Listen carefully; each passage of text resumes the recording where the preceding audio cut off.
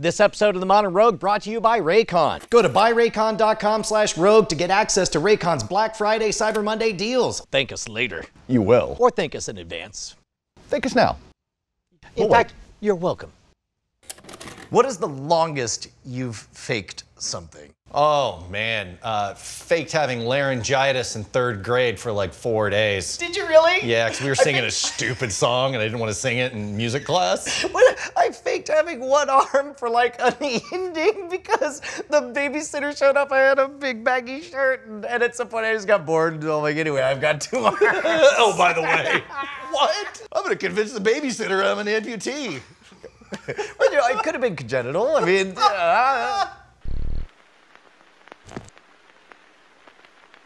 All right, we're going to talk about 4 people who took faking it way too far. This is from an article at themodernrogue.com by Eamon Lahiri. And our first one is somebody who Took control of U.S. intelligence agencies from his bedroom in the UK. basically picked up the phone with a straight face, said, yes, it's me. Hello, the leader of the CIA. Please restore my account. And then they're like, beep, bop, boop. Guess what he has access to? And you know what was even more exciting was his name was Kane Gamble.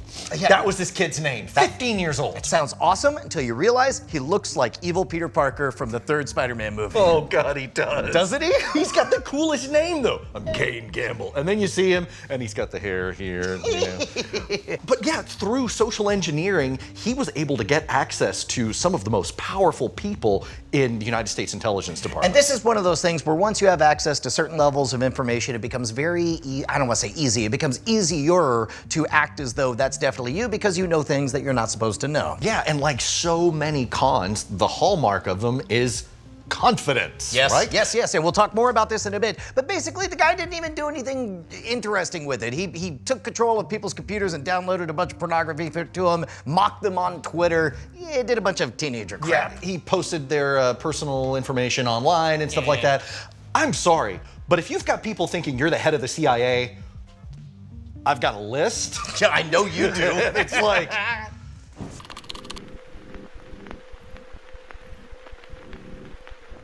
All right, so let's talk about Anthony Gignac. I think I'm saying it right. Gignac? Whatever. If I'm saying it wrong, screw him. He's a piece of garbage anyway. He comes from Colombia by way of Florida and pretended to be a Saudi prince. Yeah, if there's somebody I'm going to impersonate, it's not going to be the Saudis, because I have a feeling those guys are really good about keeping grudges, so. This dude did everything from faking diplomatic plates, driving around, constantly talking about the wrath of his father if anybody crossed him. Basically walked around like a spoiled brat, and everyone's like, well, what can you do? He's a prince. He ended up taking out loans, renting out penthouse apartments, getting credit cards with crazy debt limits. All of it, like you said, was him saying, if you don't give this to me, my father's going to be very furious. We as human beings tend to be more afraid of bad things than excited about opportunities. And a lot of confidence games are all about how, like, you're gonna get rich. But in this case, he was just straight up the fear of God put into them, basically. That's interesting, because you're right, it is a completely different approach. It's not baiting someone with changing their fortunes for the better. It's the stick instead of the carrot. Eventually, the law caught up with him, but only after he scammed $8 million from 26 people. And I'm gonna go out on a limb here and say, my guess is that wasn't the complete list. Oh my God, just having the testicular fortitude to pull something like that off.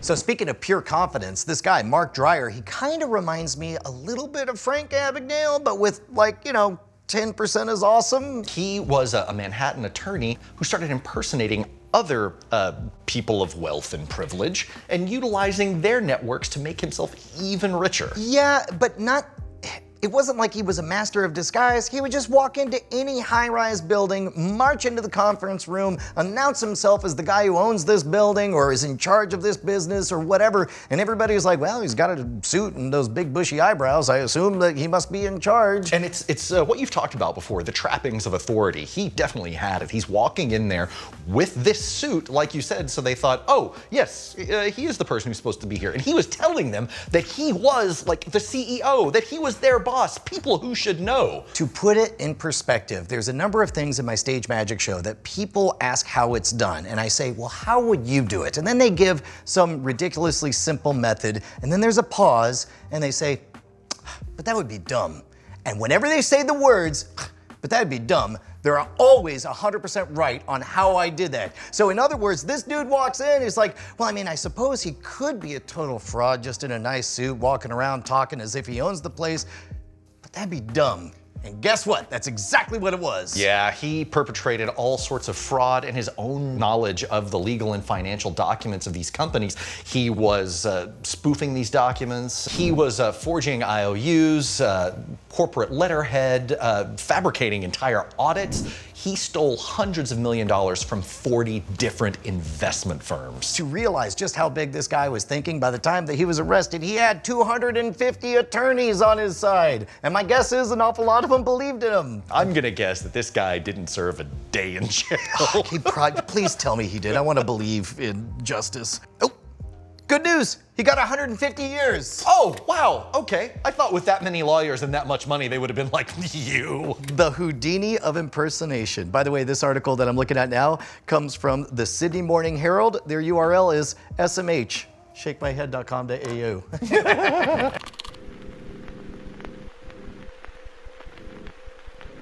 All right, so this last one is pure poetic justice. Walk me through this. Okay, so a guy named Zheng in China some time ago got into an argument with an in-law and ended up murdering the guy. I assume he got arrested, went to jail, and the rest writes itself. Nope, he ran off to some remote province and pretended to be mute for 12 years. Why? So he wouldn't rat on himself. So he wouldn't create any inconsistencies in his story, so he said, I'm just not gonna talk for 12 years. This is like that meme. It's like, can't contradict your story, bro.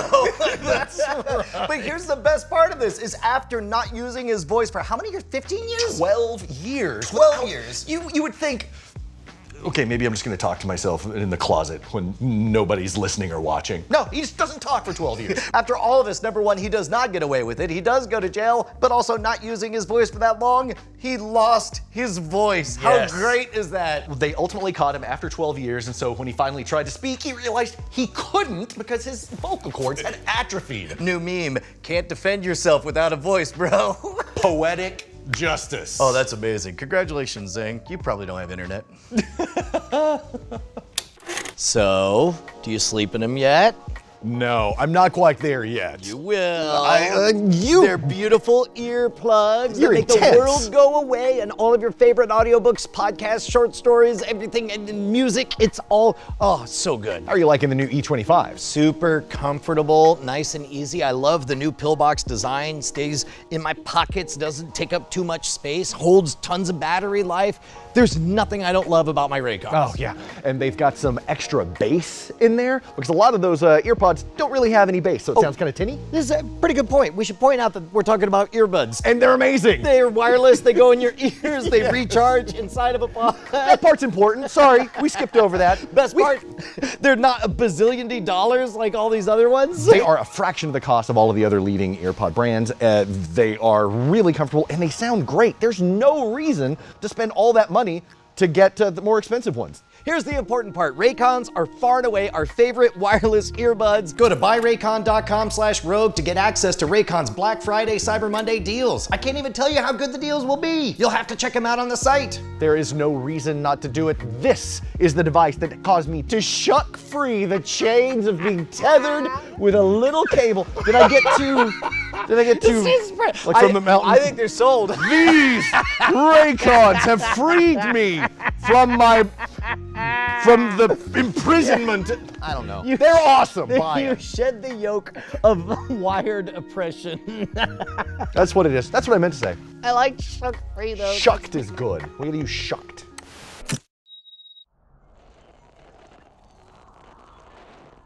So check out our articles on themodernrogue.com. And of course, if you want to support us, patreon.com/modernrogue. We need every single bit of your dollars if you want to give them to us and have us grow.